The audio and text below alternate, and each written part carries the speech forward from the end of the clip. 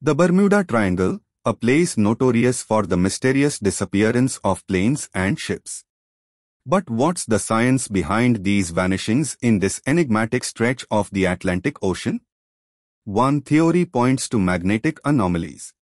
The area's magnetic field behaves oddly, which might confuse navigational instruments. Then there's the methane hydrate hypothesis.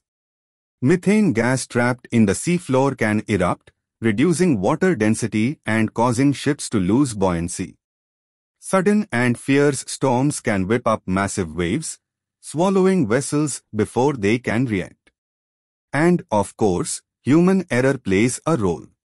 The triangle's heavy traffic means more chances for accidents.